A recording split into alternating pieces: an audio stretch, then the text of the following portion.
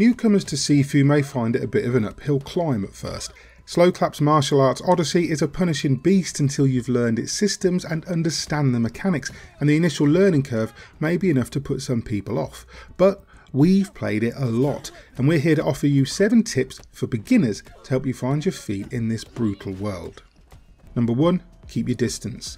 There's an immediate urge in Sifu to wade in and destroy your enemies. The game throws low-level goons at you in quick succession and most will go down like a shot of whiskey, but sooner or later it will start punishing your big brass balls.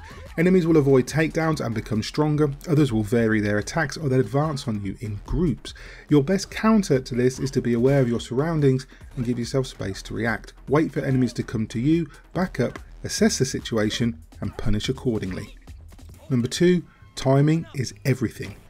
Further to this, Sifu is not a game about laying the smack down contrary to appearances. In fact, it's a game about timing. You can dodge or block or parry every attack thrown at you if you keep cool and watch your opponent. Instead of wading in, practice your timing. Dodge high and low attacks and follow up with deadly counters that put your enemies to bed for good.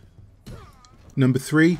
Arm yourself. Don't be too proud to grab a bat, a piece of 2x4, a bottle or a brick. Weapons have a hidden durability meter, so you can't abuse them anyway if you do feel a bit precious about that, but you can use them to dish out some extra damage on every enemy. Some skills improve the damage and durability too. Interestingly, you can also carry them into most boss fights, allowing some sneaky extra damage if you can land a few hits early on. Some bosses, like the botanist, create weapons for you by smashing up the scenery. Number 4. Explore the area.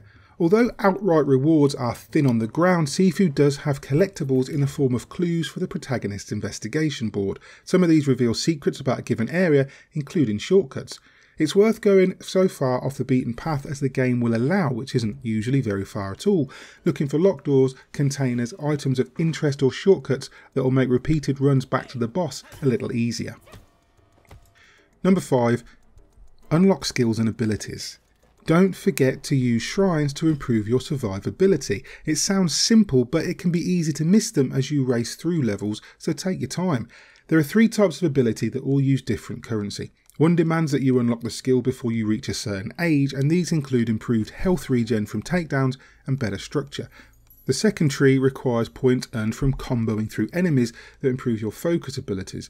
And finally, the third tier uses your XP pool and can do things like improve weapon damage and reduce your death count, which also reduces how many years you age per death. And of course, there's the skill tree itself from which you can unlock new combos and skills and even permanently unlock moves given enough time and effort.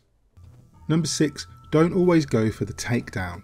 Now this seems counter to what the game tells you and what you're predisposed to do, but sometimes you'll see an enemy with a smoky corona. This indicates that they are elite. If you try to use a takedown, they will avoid the first one. It refills their health and makes them stronger. In this case, avoid the urge to use a takedown right away and instead beat them to a bloody pulp like a civilized person. One of the most useful moves to deal with them is the sweep kick. You can even unlock a powerful focus sweep which never misses and uses 1 bar of focus. This one even works on bosses. Also, downing an enemy is the perfect way to get in some free damage by holding circle or B. Number 7. Practice makes perfect. There is a training ground in your dojo that allows you to practice fighting. While the enemy in it is a standard goon with basic attacks, it's still handy to learn the timing for parries, counters, dodges and combos. Sifu rewards patience and understanding, so spending a little bit of time in the training area when you unlock a new skill is absolutely useful. Hi there, thanks for watching this video. I hope any of these tips help you out while you're working your way through Sifu. It can be a tough game. Let us know in the comments if we helped you out at all, or if you've got any tips of your own that will help other people. If you found the video useful, consider giving it a like and a subscribe, maybe tag the bell icon too, so you're kept up to date with everything we post going forward. In the meantime, I've been Fraser for God is a Geek, and you guys have been lovely. Bye.